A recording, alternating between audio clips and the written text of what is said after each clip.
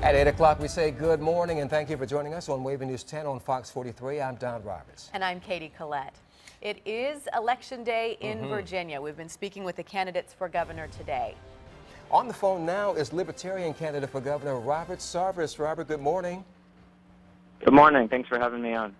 Thank you for joining us. Have you voted already, and who did you vote for? I haven't voted yet. I'm going to be doing that a little later today, but I'll be voting for the Libertarian guy on the candidate on the ballot. And tell us why. This has been an uphill campaign for you.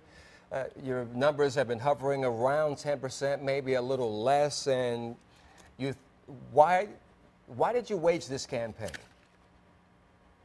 Well, I've been really frustrated for a while about the quality of our public policy, both at the federal level and at the state level, and especially in this race when the Republican and Democratic parties have nominated candidates who exemplify what's wrong with the respective parties.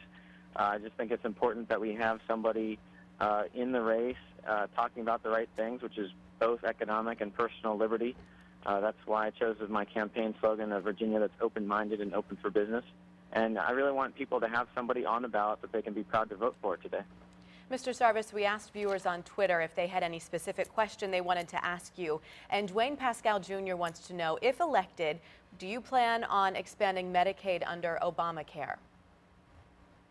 No, I've said repeatedly that we have to go to the root of the problem in our health care system, and the root of the problem is all of the federal and state regulations that we have, which basically undermine any price transparency and push as much spending through the insurance system as possible.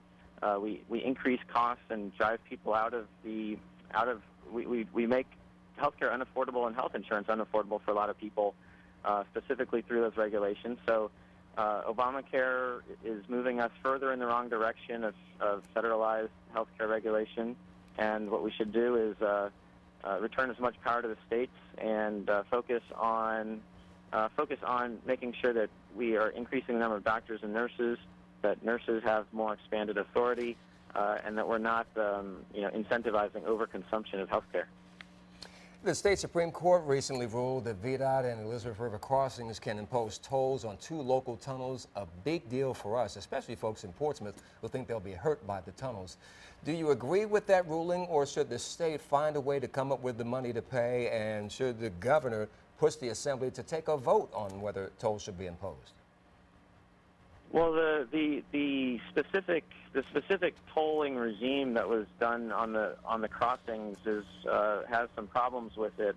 But the court decision was fairly narrow about whether the tolls count as user fees, and I think that's right. I think tolls are appropriately seen as user fees, and more generally, we should be moving towards a system where users pay.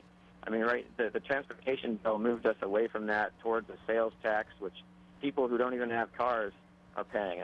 A very substantial increase in the sales tax, which has no tie to road usage.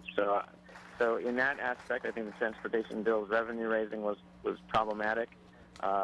You can think that the tolling system for the Elizabeth River crossings are unwise, but the court decision, I think, was correct.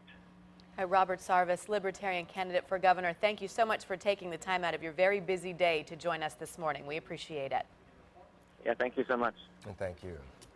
And count on 10 on your side to keep you updated throughout the day and night. Our Nicole Livas and Tom Shad will be on the desk all evening. Andy Fox will report up-to-the-minute results from Democratic camps. Art Kahn will do the same for Republicans. We'll also have results scrolling across the bottom of your screen.